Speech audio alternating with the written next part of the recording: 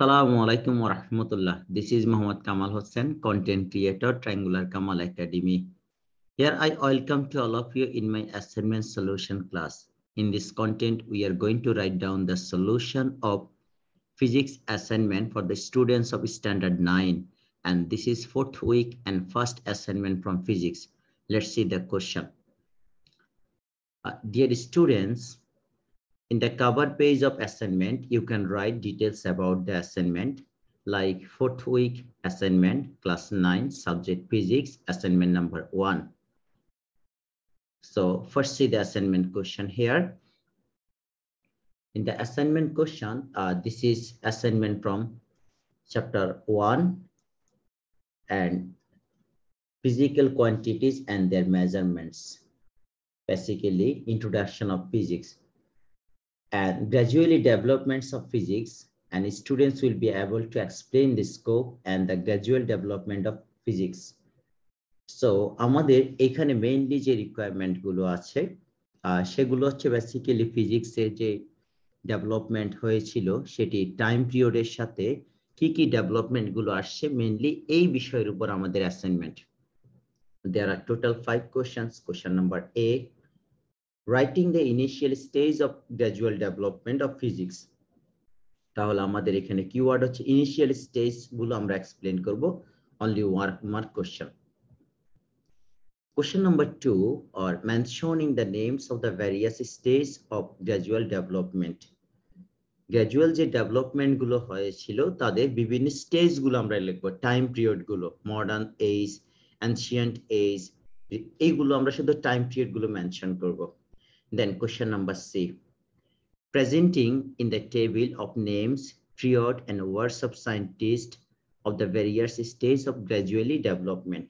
এই যে বিভিন্ন কনজিকিউটিভ টাইমে যে ধরনের ডেভেলপমেন্ট গুলো হয়েছিল, এই ডেভেলপমেন্ট গুলো যাদের মাধ্যমে হয়েছিল, দ্যাট মিন্স সায়েন্টিস্টের নাম, ডেভেলপমেন্টের টাইম এবং ফিজিক্সে কি কি নতুন ইনভেনশন আসছে বা উনি কি কি তৈরি করেছিলেন সে বিষয়গুলো সিরিয়ালে আসবে। দেন question number D, presenting the significant work done by the scientist in the different period of time in a straight line. অর্থাৎ একটা স্ট্রেট লাইনের মাধ্যমে বা একটা অ্যারো দিয়ে আমরা দেখাবো যে ডিফারেন্ট টাইম পিরিয়ডে কোন কোন ইনভেনশন গুলো হয়েছিল। একটা অ্যারো দিয়ে দেখাবো, একটা স্ট্রেট লাইনের মাধ্যমে দেখাবো, অর্থাৎ একই লাইনের মাধ্যমে আমরা সেগুলোকে প্রেজেন্টেশনে নিয়ে আসবো, অর্থাৎ টেবিল ক্রিয়েট করে। দেন question number E, explaining why there were no invention during the long period of time. অর্থাৎ আমরা ডি নাম্বার কোশ্চেনে যখন আমরা এইভাবে একটা টাইম পিরিয়ড দেখাবো বিভিন্ন সময়ে যে ইনভেনশন গুলো হয়েছিল, ঠিক একটা নির্দিষ্ট সময় ইনভেনশনটা অফ ছিল, তাহলে সেই সময়টাকে আমরা বলবো ডার্ক সাইড অফ ফিজিক্স। অর্থাৎ এই সময় ফিজিক্সের যে অন্ধকার যুগ ছিল, লং টাইম ধরে সেখানে কোনো ধরনের নতুন সায়েন্টিস্ট আসেননি এবং কোনো ধরনের নতুন কোনো ইনভেনশন হয়নি, কম্পারেটিভলি সেই যা উইকনেস গুলো ছিল তা আমরা এইগুলো আমরা আস্তে আস্তে গ্র্যাজুয়ালি describe করব। এই ছিল আমাদের অ্যাসাইনমেন্টের question. So first question in the assignment title already given in the assignment. Dear students, before writing the assignment titles, you have to print the question and attach this question with your answer part. And the assignment, you can write your details about you, then start the title, the gradually development of physics. So first question, question number A, here initial stage of gradual development of physics. A initial stage আমি তোমাদেরকে ছবি দেখাচ্ছি, তোমরা screenshot নিতে পারো। খুব ছোট করে একটা অংশ দেখাচ্ছি, একেবারে একসাথে ফুল আনসারটি তোমরা নিতে পারবে। এখানে ফার্স্ট আমি এখানে দিচ্ছি এ question, answer to the question, first page. অর্থাৎ এনশিয়েন্ট এজ থেকে গ্র্যাজুয়ালি যে ডেভেলপমেন্ট গুলো আসছে সেগুলো আমরা একটা ব্রিফলি দেখাচ্ছি শর্ট। সো এখান থেকে চাইলে তুমি যদি মনে করো আরেকটু সামারি করে শর্টলি লিখবে, লিখতে পারবে। ওকে, question number B. Question number B তে ছিল টাইম পিরিয়ড গুলো। আমরা মেইনলি তিনটা টাইমে ভাগ করব। ফিজিক্সের যে ইনভেনশন গুলো ছিল, introductions, classical physics, modern physics and ইভলিউশনস of physics. আমরা মেইনলি এই চারটা কনজিকিউটিভ টাইম বা পিরিয়ডটাকে মেনশন করে আমরা দেখাবো। সো নেক্সট যে কোশ্চেন, সি নাম্বার কোশ্চেনটাকে একটু রিভিউ করে আসি, তারপর আমরা আনসারে যাব। সি নাম্বার কোশ্চেন হচ্ছে সবচেয়ে ইম্পর্টেন্ট কোশ্চেন, এখানে 4 মার্কসের question. Presenting in a table of the names, periods and works of the scientist and various stage of gradually development। অর্থাৎ বিভিন্ন সময়ে বা বিভিন্ন ইয়ার গুলোতে, কনজিকিউটিভ ইয়ার গুলোতে যে যা ডেভেলপমেন্ট গুলো হয়েছিল, সেই ইয়ার গুলোর সাথে রিলেটেড সায়েন্টিস্টের নেম, এটা টাইম পিরিয়ড এবং কি কি ইনভেনশন গুলো আসছে, এগুলো আমরা গ্র্যাজুয়ালি দেখাবো from ancient two present. At least students can present the table names times এত properly। সো এখানে আমরা at least কমপক্ষে প্রত্যেকটা স্টেজের, প্রত্যেকটা কনজিকিউটিভ টাইম পিরিয়ডে মিনিমাম 3 জন থেকে 4 জন সায়েন্টিস্টের নাম মেনশন করবে, টাইম মেনশন করবে, প্লাস ওদের ইনভেনশন গুলো মেনশন করবে, at least 4। তাহলে তোমার যদি টাইম পিরিয়ড যদি 3টা থাকে, সেক্ষেত্রে 9 জন সায়েন্টিস্টের নাম আসবে। মোটামুটি 10 জন থেকে 15 জনের নাম মিনিমাম লিখবে বিভিন্ন টাইম। আবার সবাই এক জেনারেশনের সায়েন্টিস্ট না, বিভিন্ন সময় যে সায়েন্টিস্টরা আসছে এবং তাদের ইনভেনশন গুলো কি কি ছিল, এগুলো নিয়ে করব। ওকে, আমরা এখান থেকে আনসারটি অত্যন্ত সুন্দর এবং সহজভাবে দেখাবো, তোমরা তোমাদের মতো করে লিখে নিতে পারবে। আমি আইডিয়া তোমাদেরকে দুইভাবে দিব কিভাবে লিখবে। The various stages of gradual development of physics, including the names, period, and the invention of scientists, are as follows। তাহলে আমরা যে টাইমগুলো দেখাচ্ছি, ফার্স্ট স্টেজে থেলাস। সো আমরা সায়েন্টিস্টের ফুল নেমটি লিখবো ইন্টারনেট থেকে, বাট অনেক সময় নিক নেম খুব প্রচলিত থাকে, নিক নেম লিখলে হয়, বাট ফুল নেম লেখাটা বেস্ট। তাহলে ওনার ইনিশিয়াল স্টেজে ছিল, সেই সময় যে ডেভেলপমেন্ট গুলো হয়েছিল বা ওনার যে কন্ট্রিবিউশন গুলো ছিল, এখানে হচ্ছে ফুল কন্ট্রিবিউশন আপ টু লাস্ট। এখন দেখো এই ফুল কন্ট্রিবিউশনটা লিখলে বেস্ট হবে। আর যদি তুমি মনে করো যে তুমি শর্টলি লিখবে, তাহলে আমি যে অংশটুকু রেড করা, রেড কালার কি ওয়ার্ড, অর্থাৎ তুমি কি পয়েন্টের লাইনটুকু শুধু লিখতে পারো। বাট সামারি লিখলে অনেক সময় একটু সুন্দর হয়, যে যত শর্টলি পারো একটু সামারি লিখবে। So actually he discovered the seasons, which is divided into the 365 days। Pythagoras তোমরা সবাই নাম জানো। সো ওনার ম্যাথমেটিক্যাল থিওরির কথা আমরা বলছি না, ওনার আদার্স যে ইনভেনশন গুলো ছিল সেগুলো নিয়ে আমরা বলছি, এগুলো ছিল initial stage. So next Democritus, initial stage আমরা দেখাচ্ছি। আমরা আবার বলছি, তুমি যদি সামারি লিখো সবচেয়ে বেস্ট হবে, বাট যদি সামারি না লিখো, যে লাইনগুলো রেড কালার করা আছে সেই কি ওয়ার্ড গুলো লিখতে পারো, অথবা এখান থেকে সামারি নিয়ে পয়েন্ট আকারে তুমি লিখতে পারো। সো আর্কিমিডিস, ডেমোক্রেটিস, এগুলো সব হচ্ছে ইনিশিয়াল স্টেজের সায়েন্টিস্ট, অর্থাৎ একেবারে প্রথম দিকে যে ইনভেনশন গুলো ছিল এবং তাদের নেম এবং টাইম। সো নেক্সট আমরা হচ্ছে সায়েন্টিফিক রেভলিউশনস, গ্যালিলিও থেকে শুরু করব। তোমরা তো সবাই জানো যে ফলিং বডি, পড়ন্ত বস্তুর যে সূত্র, ভারী বস্তু এবং হালকা বস্তু সমান সময় মাটিতে পড়বে, এই ধরনের সেই সময় গ্যালিলিও যে সূত্র পড়ন্ত বস্তুর। সো তোমরা সবাই এইটুকু জানো যে আমরা গ্যালিলিও থেকে শুরু করছি সায়েন্টিফিক রেভলিউশন। সো নেক্সট এখানে আমরা অনেকেরই কন্ট্রিবিউশন দেখাবো, ইন্টারনেট থেকে তথ্য নিয়ে বা গুগল থেকে তথ্য নিয়ে অনেকগুলো নাম এখানে মেনশন করা আছে। 1, 2, এই যে স্যার আইজ্যাক নিউটন, তোমরা গ্র্যাভিটি, গ্র্যাভিটেশন সবাই তো জানো, গ্র্যাভিটি, গ্র্যাভিটেশন, এই টপিকস গুলো আমরা এখানে নিয়ে আসছি। সো নেক্সট পেজে আমরা দেখাচ্ছি এক্স-রে, হ্যাঁ, উইলিয়াম কনকর্ড রঞ্জন, তার নাম অনুসারে ড্যানিয়েল বার্নুলি, আলেসান্দে বোল্ট, ওই যে ভোল্টেজ, যেটা ভোল্ট মিটার ভোল্টেজ। সো আমরা নেক্সট সায়েন্টিফিক রেভলিউশন থেকে আমরা এখানে 4টি নাম দেখাচ্ছি। কি কি নামগুলো ছিল? 1, 2, 3, 4, এই 4টি নাম দেখাচ্ছি আমরা সায়েন্টিফিক রেভলিউশন থেকে। আর এনশিয়েন্ট থেকে আমাদের ছিল টোটাল 3টি নেম। নেক্সট এর পরের স্টেজে আমরা যাচ্ছি, the Reis of the modern physics. So modern physics এর পার্ট থেকে আলেসান্দে বোল্ট, নিসিয়াস ব্যাড, ম্যাক্সিমাম সবাই নোবেল প্রাইজ উইনার ছিল। আলবার্ট আইনস্টাইন বলার অপেক্ষা রাখে না, Rutherford model, Thomson model, physics কেমিস্ট্রিতে তোমরা অনেকেই মডেলগুলোর নাম জানো। সো আমি আবারও বলছি, একটু সামারি যদি লিখো সবচেয়ে বেস্ট হবে। আর যদি কোনো কারণে টোটাল লিখতে ইচ্ছা না করে বোল্ড অর্থাৎ রেড কালারের যে লাইনগুলো শুধু এগুলো মেনশন করবে, অথবা নিজের মতো করে এখান থেকে কিওয়ার্ড নিয়ে ছোট ছোট সেন্টেন্স লিখবে। এই ছিল আমাদের কোশ্চেন নাম্বার সি এর আনসার। সো আমরা অ্যারাউন্ড এখানে প্রায় 15 জন বা 16 জন সায়েন্টিস্টের কন্ট্রিবিউশন ছিল এবং টাইম ছিল মেনশন করা। এইবার আমাদের ডি নাম্বার কোশ্চেন, একটু ডিফারেন্ট কোশ্চেন। এই কোশ্চেনটা অনেকভাবে অ্যাসাইনমেন্টের আনসার তোমরা দেখতে পারবে ইন্টারনেটে।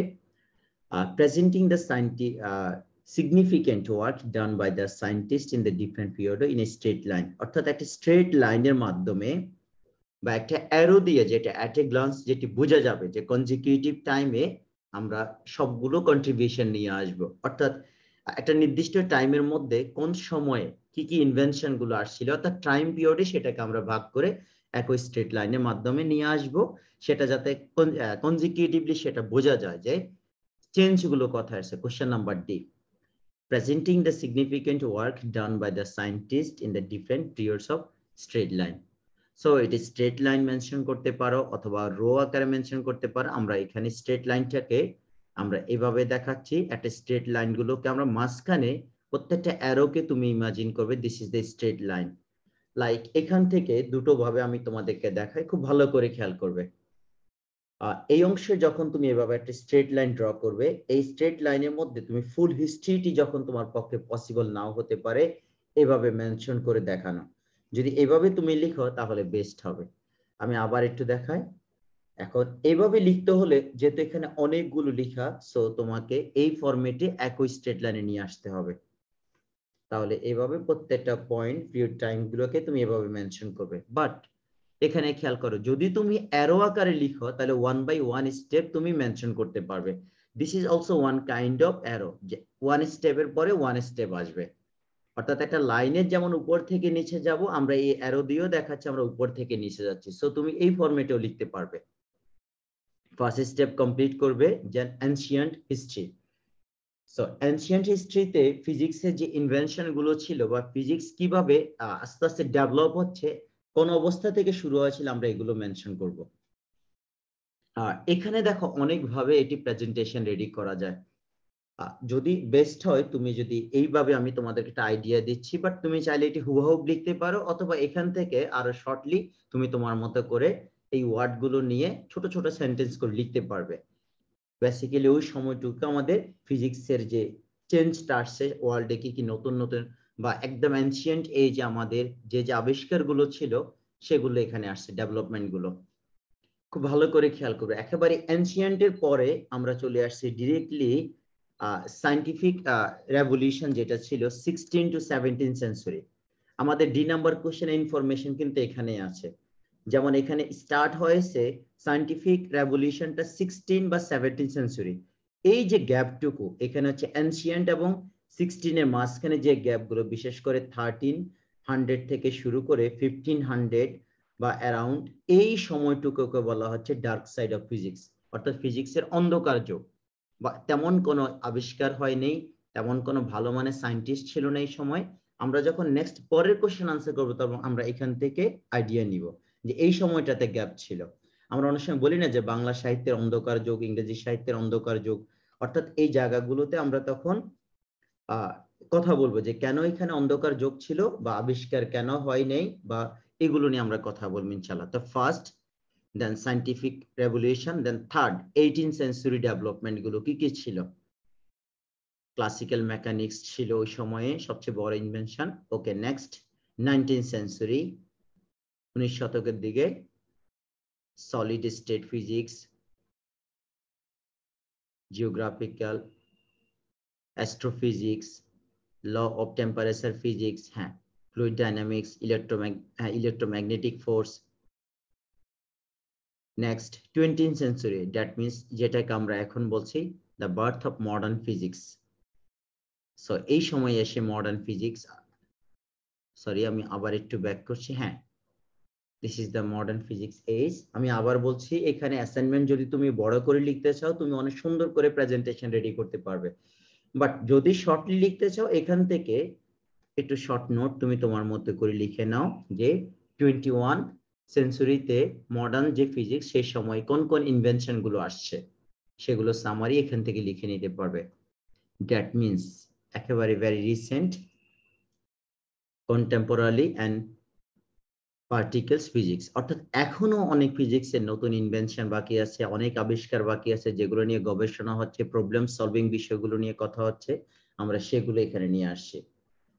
বর্তমানে যেগুলো রিসার্চ হচ্ছে, অর্থাৎ ঠিক এই সময় যেগুলো নিয়ে সবচেয়ে বেশি অ্যাটেনশন দিচ্ছে সায়েন্টিস্টরা। সো এই ছিল আমাদের মোটামুটি ডি নাম্বার কোশ্চেন অ্যান্সার। এবারে নেক্সট পার্টে আমরা যাচ্ছি। Next question number E. Question number E তে ছিল আমাদের explain why there were no inventions during the long period of time.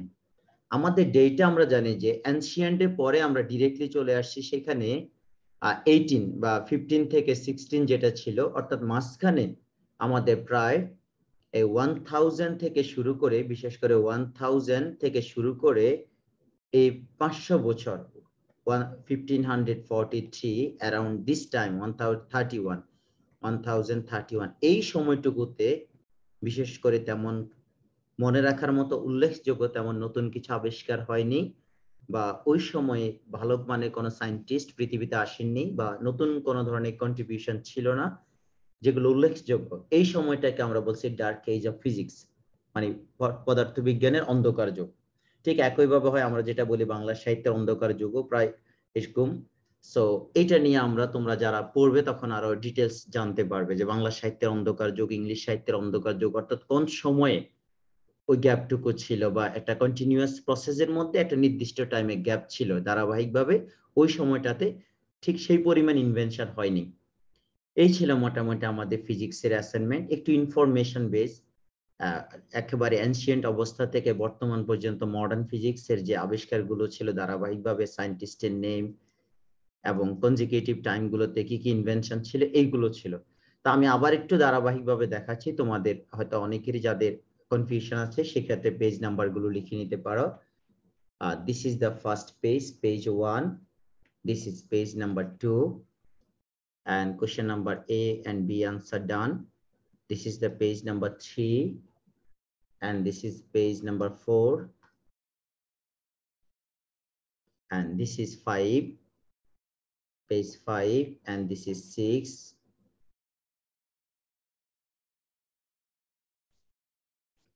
this is 7, and this is page 8.